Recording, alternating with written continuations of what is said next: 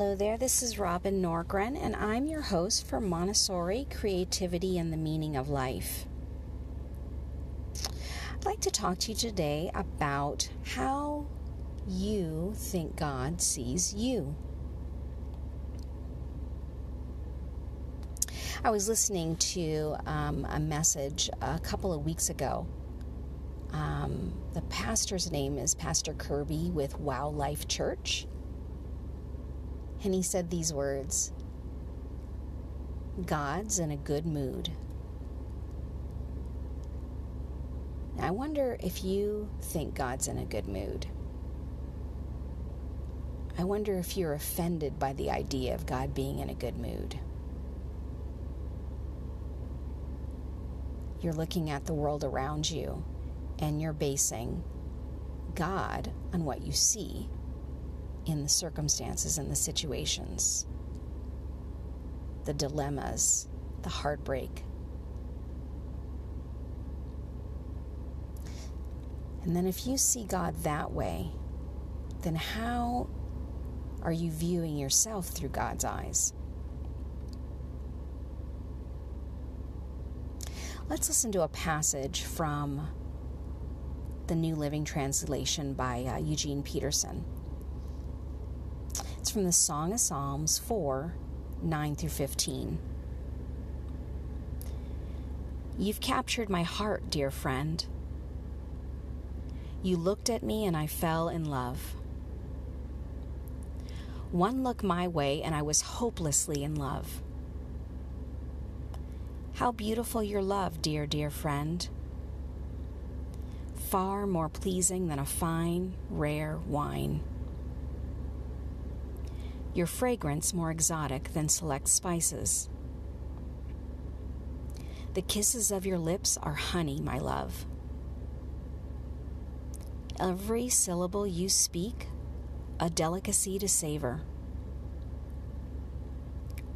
Your clothes smell like the wild outdoors, the ozone scent of high mountains.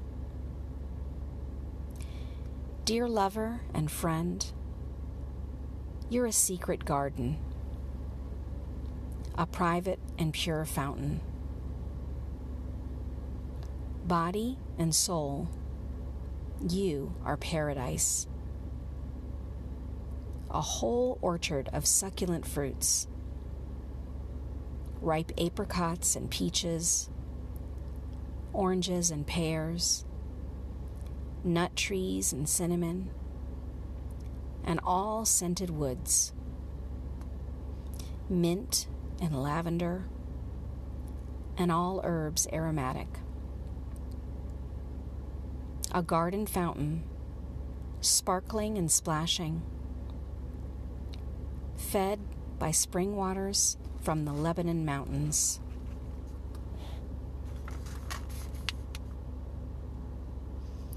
Now I'd like you to go back, rewind this, and listen to this poem again. And consider this as God's love poem to you. How God treasures you. How He can't take His eyes off you. What image do you prefer to be in God's sight? A dear friend?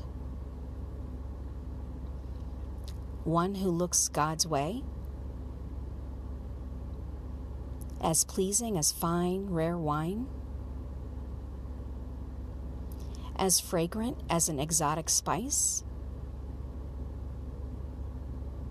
One with kisses like honey?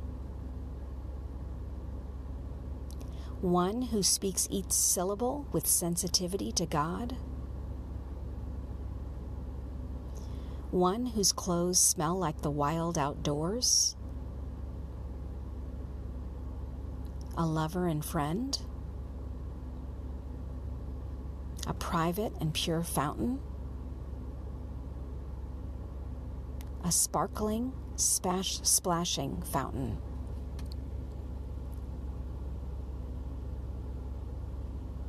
Pray what you most need to pray. Perhaps that you would grasp how loved and treasured you are by God.